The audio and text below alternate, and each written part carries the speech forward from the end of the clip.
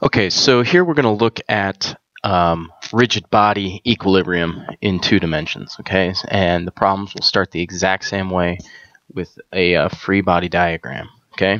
So we have to talk about a few things on a free body diagram. And the first and probably most important thing that'll show up in 2-dimension rigid body is these things called support reactions. And this is how the body interacts with the surroundings, okay? And in general, if you follow one simple rule, you'll be able to include these support reactions on your free body diagram without any trouble, okay? And that is that if the support restricts translation or rotation, then there has to be either a force or a couple moment exerted in that direction. Okay, so it's easiest to kind of go through kind of 3 typical supports that we see. The first will be a roller. So your body just kind of sits on a roller like this. So if I ignore what's going on the other side of the body and just look at the support here, okay, this is free to move horizontally, okay? It is restricted from moving vertically. Therefore, there's a support reaction in the vertical direction, F, acting straight up, okay, perpendicular to the surface that is resting against the roller. Okay, so again, it's free to move horizontally, restricted to move vertically. So there's a vertical force. And again, if you draw it up and it's actually down, you'll just get a negative answer, just like previously if you assume incorrectly. Another common one is a pin joint. Again, ignoring what's going on the rest of the body. Okay, this pin right here, okay, will not allow me to move either horizontally or vertically. Okay, it does allow for rotation.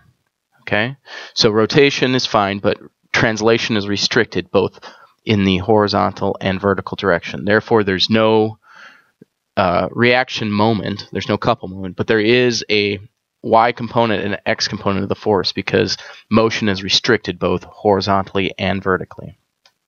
A fixed or cantilevered support shown here, okay, if I think about this guy, I can't pull it out of the wall, I can't move this end up and down, okay, nor am I free to rotate about this fixed point, that it's clamped in there and won't allow to rotate. Therefore, since it restricts both horizontal and vertical motion, there's a force in the vertical and horizontal, Fy and Fx, and there's a moment occurring, okay, because it restricts rotation. So there's a moment over there.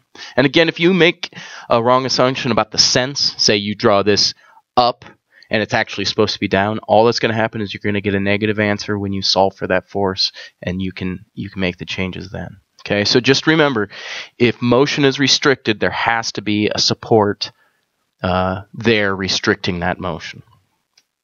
Okay, another thing to think about when drawing free body diagrams is this idea of internal forces, because I've got a rigid body, so I might have particles or different cables or things internal to the system. Okay, now Newton's third law tells us that those forces always have an equal and opposite pair, right? Every force has an equal and opposite force acting on it. Therefore, if I include it in my sum of the moments, they're going to cancel.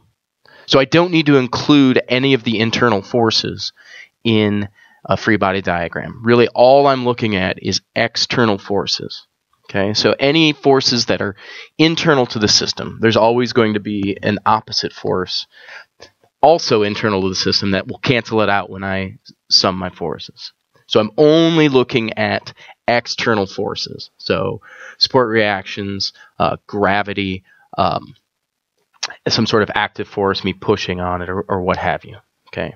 Speaking of gravity, weight is an external force. Okay. Now with a rigid body, okay, we represent it as acting at a single point, which is the center of gravity. And we'll talk about the center of gravity later on. It requires a little bit of calculus, so we're going to push it off a little bit on to the end of the semester. Okay, so it'll either state where the center of gravity is, where gravity is acting, or if otherwise, you should just assume it's at the center. So if it's a long rod, it's right at the center of the rod. If it's like a square plate or a circle, it's right at the center. Okay, unless it states otherwise. That's what we assume.